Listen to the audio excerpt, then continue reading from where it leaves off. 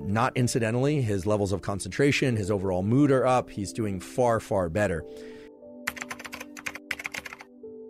Fortunately, most people do not experience or pursue enormous increases in dopamine leading to these severe drops in baseline. Many people do, however, and that's what we call addiction. When somebody pursues a drug or an activity that leads to huge increases in dopamine, and now you understand that afterward the baseline of dopamine drops because of depletion of dopamine, the readily releasable pool, the dopamine is literally not around to be released, and so people feel pretty lousy.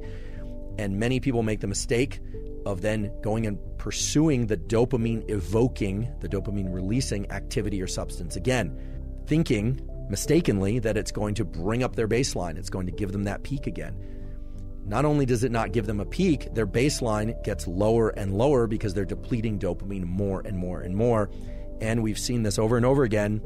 When people get addicted to something, then they're not achieving much pleasure at all. You can even see this with video games.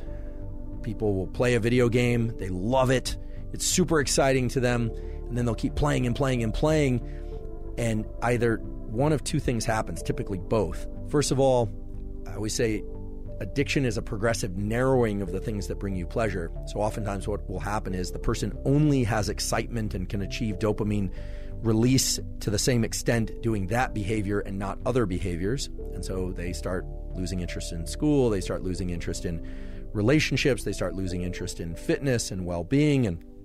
And eventually what typically happens is they will stop getting dopamine release from that activity as well.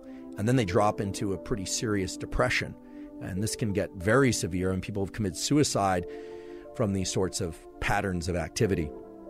But what about the more typical scenario? What about the scenario of somebody who is really good at working during the week, they exercise during the week, they drink on the weekends?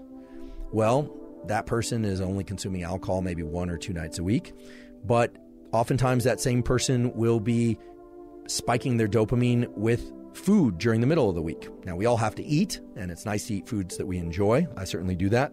I love food, in fact. But let's say they're eating foods that really evoke a lot of dopamine release in the middle of the week. They're drinking 1 or 2 days on the weekend. They are one of these work hard, play hard types, so they're swimming a couple miles in the ocean in the middle of the week as well. They're going out dancing once on the weekend. Sounds like a pretty balanced life as I describe it. Well, here's the problem. The problem is that dopamine is not just evoked by one of these activities. Dopamine is evoked by all of these activities. And dopamine is one currency of craving, motivation, and desire and pleasure. There's only one currency. So even though if you look at the activities, you'd say, well, it's just on the weekends, or this thing is only a couple times a week. If you looked at dopamine simply as a function, as a chemical function of peaks and baseline, it might make sense why this person, after several years of work hard, play hard, would say, yeah, I'm feeling kind of burnt out. I'm just not feeling like I have the same energy that I did a few years ago. And of course, there are age-related reasons why people can experience drops in energy, but oftentimes what's happening is not some sort of depletion in cellular metabolism that's related to aging. What's happening is they're spiking their dopamine through so many different activities throughout the week that their baseline is progressively dropping. And in this case, it can be very subtle. It can be very, very subtle. And that's actually a very sinister function of dopamine, we could say, which is that it can often drop in imperceptible ways, but then once it reaches a threshold of low dopamine, we just feel like, we can't really get pleasure from anything anymore. What used to work doesn't work anymore. So it starts to look a lot like the more severe addictions or the more acute addictions to things like cocaine and amphetamine, which lead to these big increases, these big spikes in dopamine, and then these very severe drops in the baseline. Now, of course, we all should engage in activities that we enjoy. I certainly do. Everybody should. A huge part of life is pursuing activities and things that we enjoy. The key thing is to understand this relationship between the peaks and the baseline and to understand how they influence one another. Because once you do that, you can start to make really good choices in the short run and in the long run to maintain your level of dopamine baseline, maybe even raise that level of dopamine baseline and still get those peaks and still achieve those feelings of elevated motivation, elevated desire, and craving. Because again, those peaks and having a sufficiently healthy high level of dopamine baseline are what drove the evolution of our species, and they're really what drive the evolution of anyone's life progression too. So they're a good thing. Dopamine is a good thing. Some of you might be asking, what should I do if I experience a drop in my baseline level of dopamine because of engagement with some activity or some substance that led to big peaks?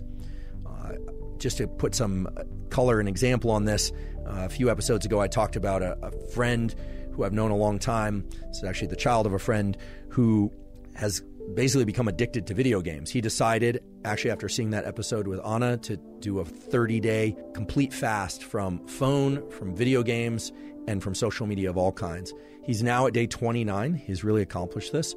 Not incidentally, his levels of concentration, his overall mood are up. He's doing far, far better. What he did is hard. In particular, the first 14 days is really hard. But the way that you replenish the releasable pool of dopamine is to not engage in these dopaminergic seeking behaviors. Because remember, typically people arrive at a place where they want to stop engaging in these behaviors or ingesting substances when that dopamine is depleted, when they're not getting the same lift. In his case, he was feeling depressed. He thought he had ADHD. They were starting to treat it as ADHD. And certainly there are people out there who have ADHD, but what he found was that his levels of concentration are back. He does not need to be treated for ADHD. And actually the psychiatrist wondered if he did prior to this video game social media fast. He's feeling good. He's exercising again. I'm not making this up. This is really a very specific but very relevant example of how the dopamine system can replenish itself. Of course, if there's a clinical need for ADHD treatment, by all means pursue that. But I think a lot of ADHD does go misdiagnosed because of this depletion in dopamine that occurs because of overindulgence in other activities and the drop in baseline. So for anyone that's experienced a real drop in baseline who has addictive tendencies, whether or not they're behaviors or substances, that is always going to be the path forward, is going to be either cold turkey or through some sort of tapering to limit interactions with what would otherwise be the dopamine evoking behavior or substance.